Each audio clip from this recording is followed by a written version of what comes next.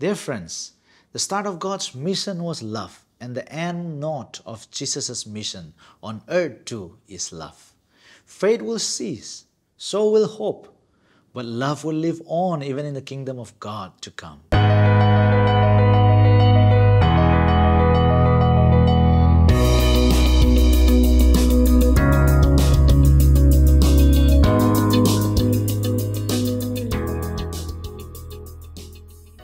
A warm welcome to you, dear friends, and thank you for joining me again for another session of Through the Bible. Our previous study began with the promise by Jesus of another Comforter, the Holy Spirit, who shall indwell the disciples.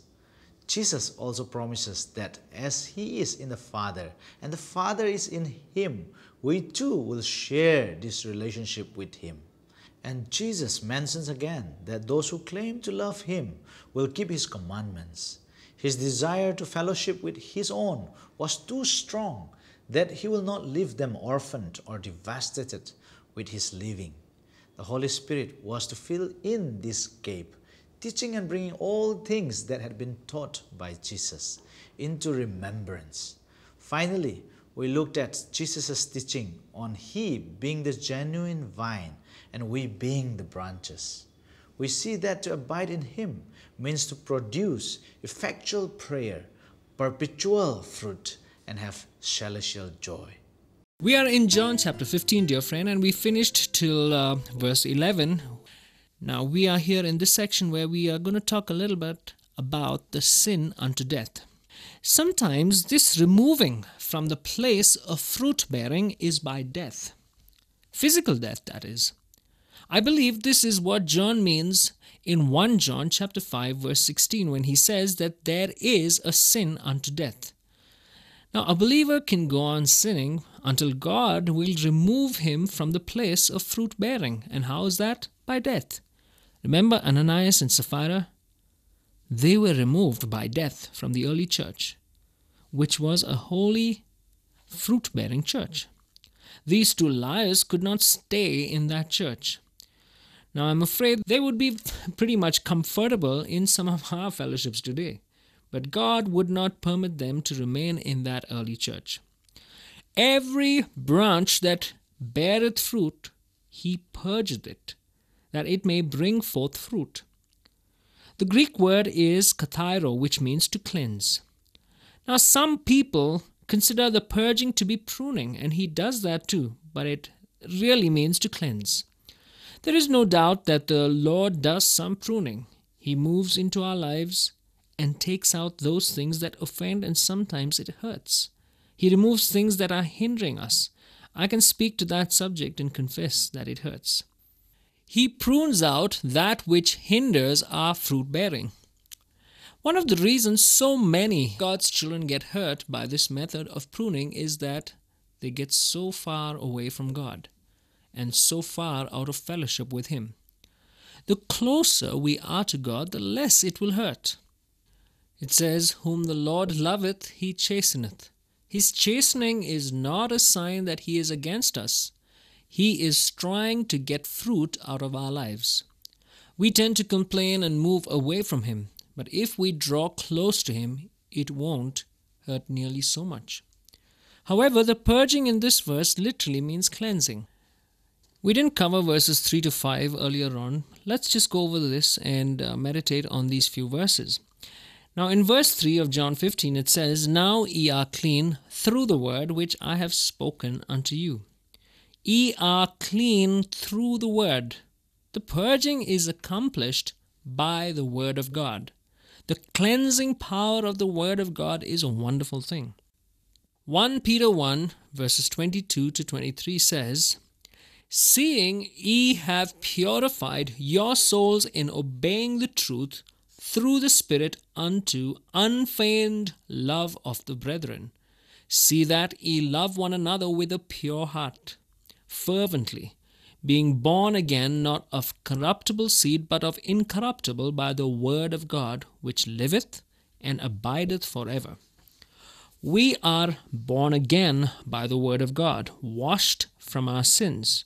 Then in our walk down here, of course we do get dirty, but then we need the word of God, the Word of God to wash us from our sins. That is one reason to study the Bible, to be cleansed. In Psalm 119 verse 9 it says, "Wherewithal shall a young man cleanse his way? By taking heed thereto according to thy word." There are light views among many people today that you can live any kind of life so long as you are fundamental in your belief of salvation by the grace of God. Think about that. Does that make sense? Believe me, God uses the Word of God to reveal to us when we are not walking according to His will. The real test which reveals whether a person is genuine in his relationship to God is whether he is actively engaged in the study of the Word of God, whether he is letting it have its way in his life. God intends for each one of us to be obedient to His Word. "Before I was afflicted, I went astray, but now have I kept thy word." Psalm 119 verse 67. It is good for me that I have been afflicted, that I might learn thy statutes. Psalm 119 verse 71. My friend, He uses affliction to bring us to the Word of God, that you and I might be made serviceable to Him. I don't think that you will ever be clean before God if you don't study the Word of God. I believe that the people who are really dangerous are the ones who are as active as termites in our fellowships, but who are reluctant to study the Word of God. Well, dear friend, are you a termite actively involved in different committees, different groups in the church, but then seldom do you find any time to study the Word of God? That can be the most dangerous. I hope you'd pay attention to it. I consider them the most dangerous element against the Word of God and the cause of Christ in this world. We need to study the Word of God and apply it into our lives. In verse 4 it says, "Abide in me and I in you. As the branch cannot bear fruit of itself, except it abide in the vine, no more can ye, except ye abide in me." We have come to the third word, and I'd like you to mark this word, which is abide. To abide in Christ means constant communion with Him all the time. We have just talked of the cleansing power of the Word of God. That is a part of abiding. We must be cleansed daily. Now, there is a story about Spurgeon, the prince of preachers, who stopped in the middle of the street, removed his hat and prayed. One of his deacons saw this and asked him about it. Mr. Spurgeon said that a cloud had come between him and his Lord, and he wanted to remove it immediately. He had stopped to confess his sinful thought. Dear friend, we need to confess our sins to the Lord, to abide in Him, to stay in constant communion with Him. Also, to abide in Him, we are to keep His commandments. Now let's read verses 10 and then verse 14. "If ye keep my commandments, ye shall abide in my love, even as I have kept my Father's commandments and abide in His love. Ye are my friends, if ye do whatsoever I command you." Now there's an old hymn which goes, "Jesus is a friend of mine." That's what the first line says. And then there's another friend. "There's not a friend like a lowly Jesus, like the lowly Jesus." Friend, let me say this kindly. There is no lowly Jesus today, but a glorified Christ at God's right hand. Calling Jesus a friend of mine is sentimental and really wrong. If I would say that the president or the prime minister is my friend, I bring him down to my level, isn't it? But if he says that I am, now if the president or the prime minister says that I am his friend, now isn't that more better? Listen to what Jesus says. He says, "Ye are my friends, if ye do whatsoever I command you." What is he trying to say? You are raised to my level. You are along with me, a co-worker. No, we try to bring him down to our level. Yes, we call him our friends. Yes, we do understand that. But then sometimes we lose sight of the fact that it's not we who called him friend first. It's he who called us his friends. Sometimes we get so sentimental. But then, dear friend, we need to be in awe of the privilege that God has given to each one of us. He has called us his friends. Not so much the other way around. He has called us his friends, and we need to be thankful. Question: are we doing what Jesus has commanded us to do? Obedience, my friend, is essential to abiding. Now let's move on. Verse 9, it says, "As the Father hath loved me, so have I loved you. Continue ye in my love." Abiding is a continuing communion. Now, you don't have to go to a tree and then tell the branches that it should abide in the tree. No, neither should you go out and inspect the trees to figure out whether it is actually abiding. The branch is abiding in that tree. What happens? The branches abide and then it does bear fruit. It sounds ridiculous, but dear friend, many people think that they can live like the devil all week and then suddenly on a Sunday morning head out to church, head out for worship. My friend, there's no substitute for constant communion with God. That's the only key for us to bear fruit. That means when you wake in the morning, when you are at your office in the desk, when you are driving your car on the streets, or even your bike for that matter, you are abiding in constant communion. You can always keep reflecting back and forth in whatever job that you're involved in or wherever you are. You can always be in touch with him. That's what true abiding is all about.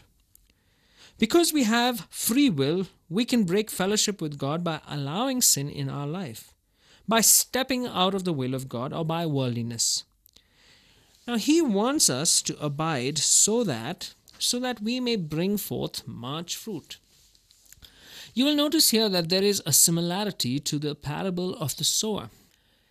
Remember that some of the seed fell on good ground and brought forth 30-fold, that is fruit. Some of the seed brought forth 60, that is more fruit. Then some of the seed brought forth 100-fold, that is much fruit. Dear friend, God wants us to bear much fruit. If a man abide not in me, he is cast forth as a branch and is withered, and men gather them and cast them into the fire, and they are burned. This is verse 6. Let me say again that this is talking about our fruit bearing, the product of our salvation. Now, it's not talking about how we are saved. Paul uses another illustration for the same thing. For other foundation can no man lay than that is laid, which is Jesus Christ. Now, if any man build upon this foundation gold, silver, precious stones, wood, hay, stubble, every man's work shall be made manifest, for the day shall declare it, because it shall be revealed by fire, and the fire shall try every man's work of what sort it is. This is talking, dear friend, about the works of the believers, the fruit in the life of a believer. Fire will purify gold and silver and precious stones and draw off the dross. Wood, hay, and stubble will go up in smoke. That is the same as our verse which says, the works will be cast into the fire and burned. 1 Corinthians chapter 3 verses 11 to 14 says, if any man's work abide which he hath built thereupon, he shall receive a reward. I believe that rewards will be given only for the fruit in our lives, and we don't produce the fruit. He produces the fruit, dear friend, when we abide in him. A branch that is not abiding in Christ is cast forth as a branch and is withered, and men gather them and cast them into the fire, and they are burned. This is amplified by 1 Corinthians chapter 3 verse 15. If any man's work shall be burned, he shall suffer loss, but he himself shall be saved, yet so as by fire. He may get to heaven smelling as if he had been bought at a fire sale, but he will not lose his salvation. One of the saddest things is that today the average Christian believes that normal Christian living is failure. They think that bearing much fruit is entirely out of the question and are willing to live on a low plane, hoping to produce just a little fruit. Remember that the Lord wants us, He expects us to produce much fruit. John 15, verses 7 to 8. If ye abide in me, and my words abide in you, ye shall ask what ye will, and it shall be done unto you. Herein is my Father glorified, that ye bear much fruit. So shall ye be my disciples. This is a marvelous prayer, promise, but notice the condition. If ye abide in me, and my words abide in you. That means to be obedient to Him. Then we will have effectual prayer. The whole purpose of the abiding and of the praying is that the Father may have glory. This eliminates prayer for selfish reasons. The issue is fruit bearing. God is glorified when we do bear fruit. Verses 9 to 11 says, As the Father hath loved me, so have I loved you. Continue ye in my love. If ye keep my commandments, ye shall abide in my love, even as I have kept my Father's commandments, and abide in his love. These things have I spoken unto you, that my joy might remain in you, and that your joy might be full. The Lord wants us to have a good time. One of the fruits of the Spirit is to have joy. Joy in your life. Now, I do get kind of turned off by the super pious believers who have no humor in their lives. They walk around with a huge Bible in their arms. Well, dear friend, a fruit-bearing believer will have a lot of fun in his life. He will have a blast. There will be fun in going to a Bible study. There will be fun in serving the Lord. Believe me, you will have a great time. A life in fellowship with Christ is a joyous life. So, dear friend, if you are a believer and you think that being a Christian means to, go with a frown, no, I don't think so. Why don't you start putting some laughter in your life, some joy in your life? Believe that God wants you to have the abundant, joyous, good life. Enjoy it. Verse 12 says, This is my commandment, that ye love one another as I have loved you.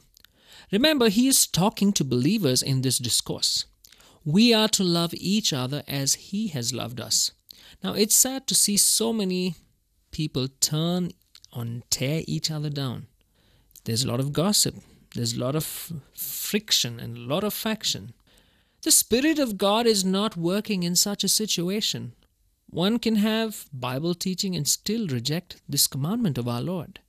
To love as He has loved us is putting it on a very high plane. Only the Spirit of God can produce such love in our lives. Greater love hath no man than this. This is verse 13. That a man lay down his life for his friends. There is the test. Ye are my friends if ye do whatsoever I command you. This is verse 14. The Christian life is not a hit and miss proposition. The Christian life is following His instructions to the T, and the instructions are very clear. If you follow these instructions, you will bear fruit. You will bear much fruit. He laid down His life for us. What does He ask us? He asks us to obey Him. He is our friend because He died for us. We are His friends when we keep His commandments. He doesn't ask all of us to die for Him. Someone asked D.L. Moody whether he had dying grace. Now, Mr. Moody replied that he didn't have it, but when he needed it, the Lord would give it to him, and He did. Henceforth I call you not servants. This is verse 15. For the servant knoweth not what his Lord doeth. But I have called you friends. For all things that I have heard of my Father I have made known unto you. Ye have not chosen me, but I have chosen you and ordained you, that ye should go and bring forth fruit, and that your fruit should remain, that whatsoever ye shall ask of the Father in my name, he may give it to you. This is verse 15 and 16. We are the friends of Christ if we do whatsoever he has commanded us. Now he tells us that he has opened up his heart to us. God wants to reveal himself to us. Remember how he searched out Abraham to reveal his plan to him because Abraham was his friend. Now Christ tells us that he has revealed the things of God to us. That is what a friend does. How many people can you go to and open up your heart? Can you? Not many. One of the things that should characterize a believer is that you should go to him and tell him everything. Tell him all your problems and get understanding and help and encouragement from him. This is how we are to love one another, dear friend. Now notice, it says, ye have not chosen me, but I have chosen you. A great many people do not like the doctrine of election, but it is wonderful and practical. Many a discouraged believer has cast himself on the Lord, saying, Lord, you called me, you chose me, I am your child. G. Campbell Morgan said, he chose me, therefore I am his responsibility. That's wonderful. That's trust, dear friend. This little crowd of disciples is going to scatter in a few hours, remember? And the shepherd will be crucified and the sheep will scatter. At such an hour, Jesus tells them, ye have not chosen me, but I have chosen you. A preacher who had made a transformation late in life had been guilty of stealing before he was saved. After he had just started preaching about his Savior and was still a new believer, he passed a hen house on his way home from church one night. And it was a great temptation for him, but he stopped and prayed, Lord, your property is in danger, and I don't mean the chickens.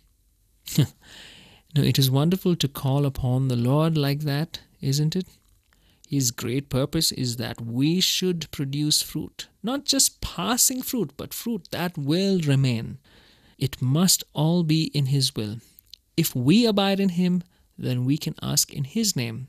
Answers to our prayers are a pretty good barometer of our spirituality. He climaxes this section on fruit bearing by mentioning again that we should love one another. These things I command you, that ye love one another. Then he goes on to say, if the world hate you, ye know that it hated me before it hated you. If ye were of the world would love his own. But because ye are not of the world, but I have chosen you out of the world, therefore the world hateth you. Well, dear friend, our time is up. We've got to close this study, but I hope this excites you.